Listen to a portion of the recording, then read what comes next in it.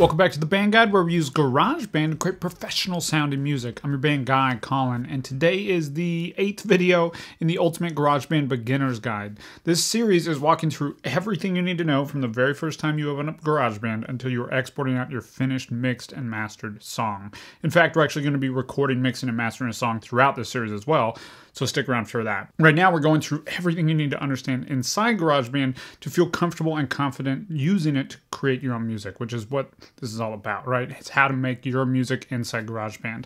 And speaking of that, I want to give you something to help you feel more comfortable creating music in GarageBand. It's called the Ultimate GarageBand Guide. This is a downloadable guide that you can look back on and reference anytime you're working on your music. It has everything from the gear you need, mixing, mastering, recording, all the shortcuts, everything you could think of inside GarageBand, completely free from the link in the description below. So be sure to pick it up. It's really going to help you out. But let's go and get into today's video, where we're talking about what's called signal flow, which is how sound is moving around inside GarageBand. And this is really important because you are going to be recording audio and then affecting it, processing it to fit together, to sound good, to sound clean and clear and professional, and understanding how it's moving around behind the scenes in GarageBand is really, really important. The fact is you can't actually see it. You just have to know how it's moving around inside GarageBand. So this is really, really helpful. So if we look at our tracks that we have laid out here, you'll see that we have three kinds of tracks. We have our drummer track, we have a software instrument track, also called a MIDI track, and then we have our audio tracks. Now, this is the first place where there's a little bit of difference in how sound moves. So here we have an audio recording of something that happened in the real world. And this is the sound that we're going to hear and then process. But with our MIDI track and our drummer track, neither of those actually create sound in and of themselves. They create sound through a virtual instrument. So if we hit B to bring up our smart control window, if you have the drummer selected, you'll see here that there's a drum kit plugin right here. That's a virtual instrument that's actually creating that sound. So if you have a third-party drum kit plugin that you want to use, you could actually change that out here. Same thing with this organ right here. This MIDI information is telling this organ plugin that's titled B3 what to play for the sound that we're going to hear, right? After those plugins, so after the drum kit plugin or this B3 or whatever, if you're using a bass or a synth or anything like that, functionally after that, it's the same as if you recorded it in the real world. You're going to process it the exact same way. So even though these look really, really different, once you get past this little plugin right here, you can pretend like you just recorded that audio out in the real world as if it's an audio track. It's fundamentally the same. So important first note. So once we have our sound, and we're just going to talk about these regions as if they're all exactly the same. Once we have our sound, it's then going to travel down through a series of plugins that's going to affect that sound. So, for example, this is a guitar track, so it's running through a guitar amp sound. And these run from top to bottom in this list, right? And then after the plugins, then they go to our volume fader right here on that track, and then to the pan position. So here, I could turn this track up with this volume fader, or I could pan it off to one side or off to the other side, right? So I have control over where things are laid out in volume and in pan, left to right, and I can do that for any of these tracks. So we go from the audio down through the plugins to process the sound, top to bottom, and then through the volume fader, and then to the pan position. And then after that, it actually hits something that we can't even see right now, but if you hold Command Shift and M, it will bring it up down here. This is the master track. So the master track is actually one place where you can process your entire song, all the audio from your song in one single place. So if I click on this track here and hit B to bring up our smart control window, you'll see that we have plugins over here again, and we can actually process that sound a little bit more. So if I want to take my entire song, let me open up this EQ here, and make it sound really lo-fi, I could put these filters on it and just filter it out like a really lo-fi sounding song, right? So the entire song is going to go through this one place, which makes it really powerful to do just a little bit of mixing. So when it comes time to mix, which we'll be talking about here in a few videos after we record our song, we can do a lot of subtle changes here on the master track that will really enhance the entire song. So one note about this, even though you can't see it right off the bat, you can hold Shift, Command, and M to show it, but you can also always access it if you hit B to bring up a smart control window.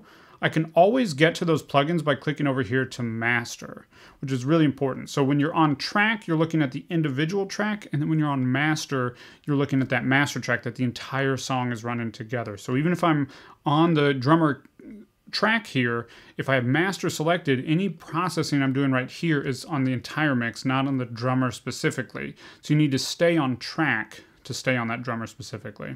Hope that makes sense. Okay, so then after the master track, it will go through this volume fader. After the plugins, it goes through the volume fader and then the pan knob on the master track. I never pan on the master track, but I guess you could. And then it finally goes to this little volume fader up in the top right corner. Now, if you saw my video yesterday, I mentioned that you want to keep this set at 0. Same with this master track. Just set these to 0 and don't think about them. Don't worry about them. The truth is you just want those to not add or take away volume. That's the way you mix. You just pull it up to neutral so it's not adding or taking away volume. And then if you need your song to sound louder as you're working on it, you have a volume output on your interface or on just your laptop. So you can turn up or down on your output on your laptop, on your interface to hear it louder or quieter.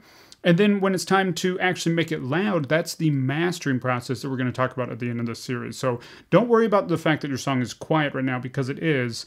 As long as you can hear it well enough, then don't worry about it. Okay, so that is the flow. The last thing we need to talk about is effects. So in pro mixing, the way that you build in like reverb or delays is not to put a reverb or a delay on a track. You can, but you don't always need to do that, because if you're going to have the same kind of reverb or delay on several different tracks, then the better way to do that is actually to use what's called an effect send. And so there's a really cool way to do this built into GarageBand.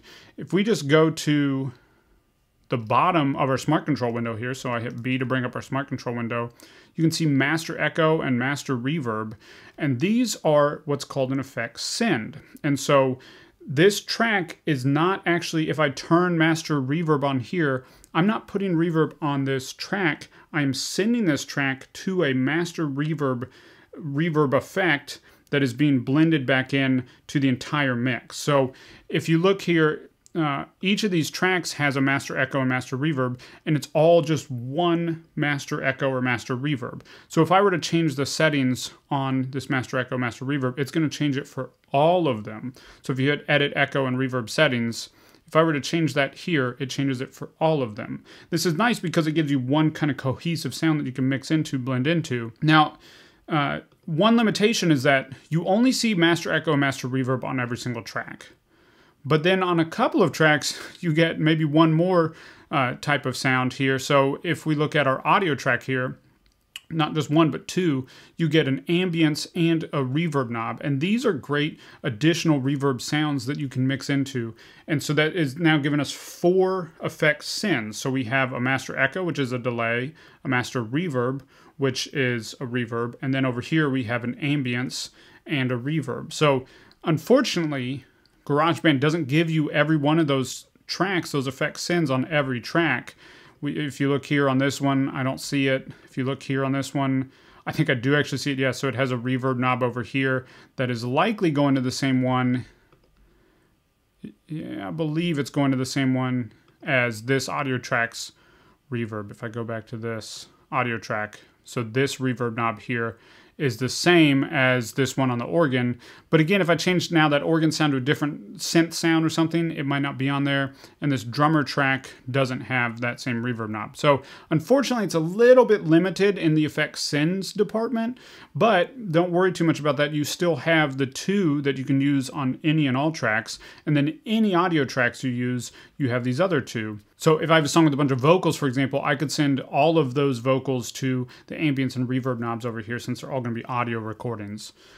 Okay, so to quickly recap, we have our regions here that are going to generate sound. If you're working with a software instrument or a drummer track, you'll also have a little plugin right here that's going to generate that sound. You don't have to worry about that, but just know that.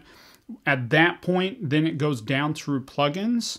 From the plugins, it goes to the volume fader right here, where you can turn it up or down in volume. Then the pan knob, where you can pan it off to one side or the other. And then it goes out through the master track, first through the master track's plugins, and then through the master track's volume and pan. And then finally, it goes through this master output up here. Okay, that is a signal path. Understanding that inside GarageBand will help you just kind of take away some of the confusion when you're confused about why you can't hear something or why something's all of a sudden really loud. Understanding how the sound is moving around is really, really important. And you'll see as we get into mixing how we're using it to shape our sound. Okay, if you have any questions about signal flow inside GarageBand, let me know in the comments below. If you don't already have it, be sure to grab the Ultimate GarageBand Guide from the link in the description below. It's really going to help you out. If this video was helpful, be sure to like, comment, and subscribe, and I'll see you tomorrow with another video where we're going to deep dive into the GarageBand amp. That's going to be our last kind of overview of GarageBand because the amp is such a powerful tool. I want to make sure you really understand it. See you tomorrow with another video. One thing at a time, I can